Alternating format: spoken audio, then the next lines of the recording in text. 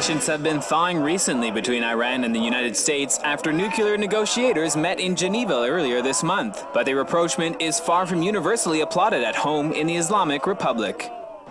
Hardliners have set up posters across Iran's capital to show another message. An American negotiator in combat fatigues aiming a gun at Iranian negotiators from under the table. Anti-American posters and billboards posted across Tehran's highways demonstrate the depth of mistrust of the U.S. by conservatives who are opposed to President Hassan Rouhani's reaching out to the West.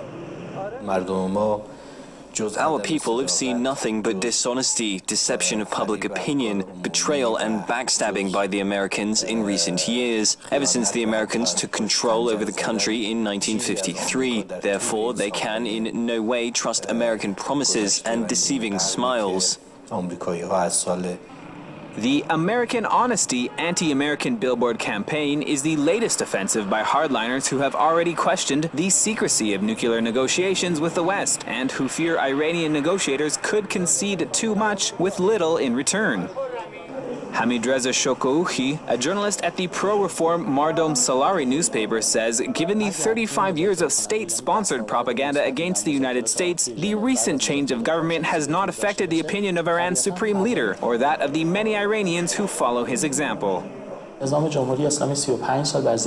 Islamic Republic establishment has been insisting on opposing the US for 35 years. Although a new government has taken office, major policies are decided by someone superior to the government. Therefore, public opinion cannot easily digest that everything has suddenly changed and Iran now wants to establish relations with the US. It simply doesn't seem normal to some people. So it is normal that expressions of protests take place. But this is systematic, to tell the people that not everything has suddenly changed and not everybody supports establishing ties with the US.